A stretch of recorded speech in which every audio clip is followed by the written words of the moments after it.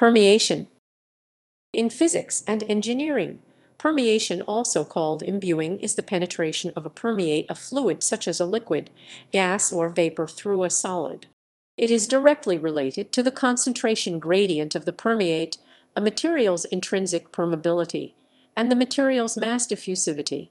Permeation is modeled by equations such as Fick's laws of diffusion and can be measured using tools such as a minipermeameter. Description.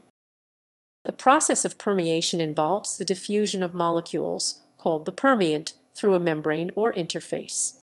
Permeation works through diffusion. The permeate will move from high concentration to low concentration across the interface. A material can be semipermeable with the presence of a semipermeable membrane. Only molecules or ions with certain properties will be able to diffuse across such a membrane. This is a very important mechanism in biology where fluids inside a blood vessel need to be regulated and controlled. Permeation can occur through most materials, including metals, ceramics, and polymers. However, the permeability of metals is much lower than that of ceramics and polymers due to their crystal structure and porosity. Permeation is something that must be considered carefully in many polymer applications due to their high permeability. Permeability depends on the temperature of the interaction as well as the characteristics of both the polymer and the permeate component. Through the process of sorption, molecules of the permeate can be either absorbed or desorbed at the interface. The permeation of a material can be measured through numerous methods that quantify the permeability of a substance through a specific material. Permeability due to diffusion is measured in C units of mol/m asterisk as asterisk Pa, although bars are also commonly used. Permeability due to diffusion is not to be confused with permeability earth sciences due to fluid flow in porous solids measured in Darcy. Related terms: permeate, the substance or species; ion, molecules permeating through the solid; semipermeability, property of a material to be permeable only for some substances and not for others; permeation measurement, method for the quantification of the permeability of a material for a specific substance. History. Jean Antoine Nollet, physicist, 1700–1770. Nollet tried to seal wine containers with a pig's bladder and stored them under water. After a while the bladder bulged outwards. He noticed the high pressure that discharged after he pierced the bladder. Curious, he did the experiment the other way round. He filled the container with water and stored it in wine. The result was a bulging inwards of the bladder. His notes about this experiment are the first scientific mention of permeation. Later, it would be called semipermeability. Thomas Graham, chemist, 1805–1869.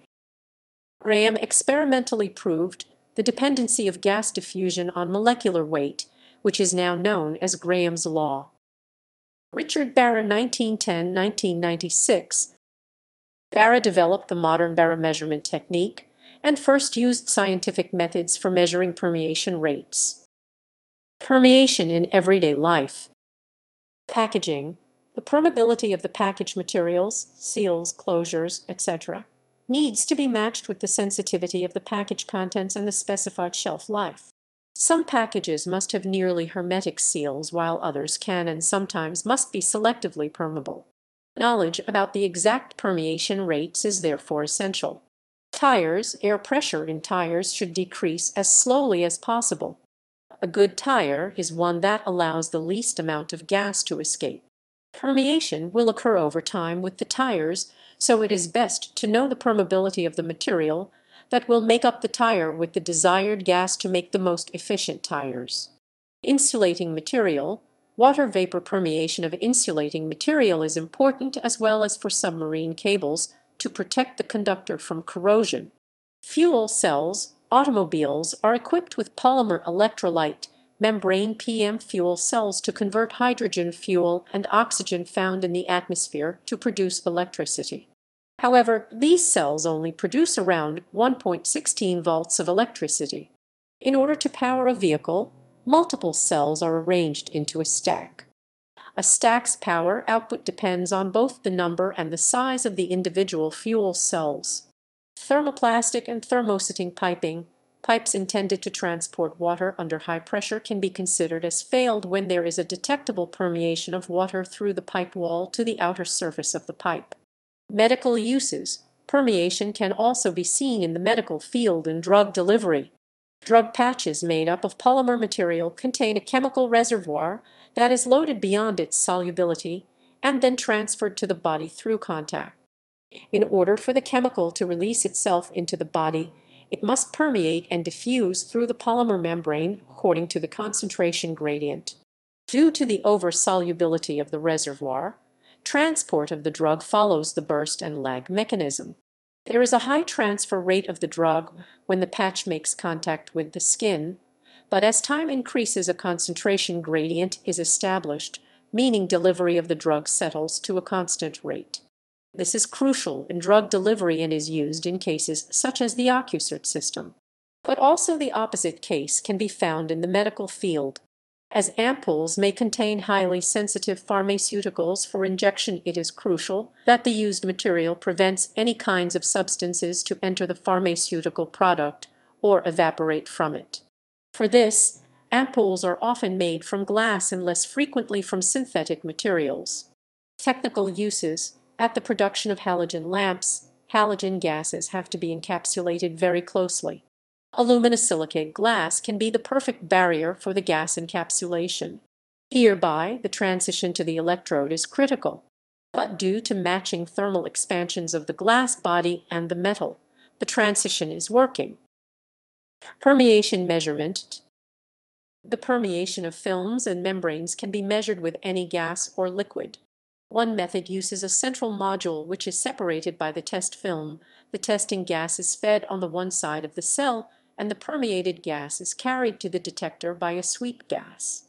The diagram on the right shows a testing cell for films, normally made from metals like stainless steel. The photo shows a testing cell for pipes made from glass, similar to a Liebig condenser.